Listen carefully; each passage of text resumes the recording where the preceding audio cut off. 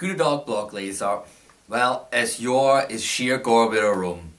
Und als in die Jahre zurück, es ist wieder Zeit für mich, ein Grischtdaag und Neujahr-Video zu machen.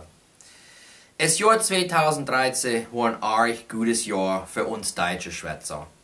Viele Leute haben neue Bücher über unsere Sprache und Kultur geschrieben und ich kann mit viel Stolz sagen, als ich meine 41 Videoseries Deitsch zu lernen gemacht habe.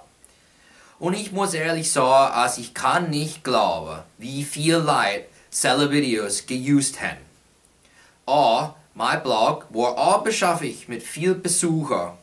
Ich kann nicht Großdank genug sagen. Manchmal hocke ich da hin ich mein Wasserfresser und denk, gibt es Leute, die mein Blog wirklich lesen? Dann schreibe ich etwas und in ein paar Tagen kriege ich ein E-Mail oder ein Comment. Die E-Mails und die Comments sind so gut für mich zu lesen. Ich kann auch nicht glauben, wo all meine Leser wohnen. Ich habe E-Mails und Comments von der ganzen Welt gekriegt. Amerika, Europe, Australien und viele andere Plätze. Ich werde für sure mehr Posts in 2014 schreiben. Und ich hoffe, dass die Comments und E-Mails wäre alsfort noch in meine Inbox kommen. Na, es ist wieder Grischtdagzeit. Mein Baum ist schon bedeckt mit Lichter und Ornaments. Die Geschenke sind schon gekauft. Die Karten sind schon in die Post geschickt. Die Kichlis sind schon gebackt. Zurzeit haben wir auch Schnee da bei mir. Es fühlt sich wirklich wie Grischtdag. Na ist die Zeit, mit der Familie zu sein, schöne Lieder zu singen, gutes Essen zu essen und warme Trinken zu trinken. Na müssen wir just warten auf den Bellschnägel und es bobblig Grischt zu kommen. Bald kommt das neue Jahr. Mit dem neuen Jahr kriegen wir alle einen neuen Anfang. Wir können Resolutions machen. Wir können etwas Neues ausmachen.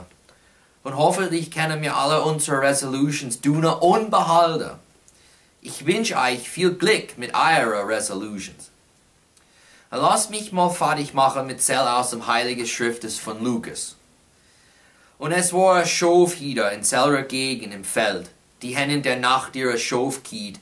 Und sehen, im Haar sei Engel ist zu gekommen und die Glorie vom Haar hat sie gegleicht und sie haben sich arg gefurcht. Aber der Engel hat nicht gesagt, fahrig euch nicht. Ich verkündige euch große Friede und für all die Leid in der Welt bestimmt ist.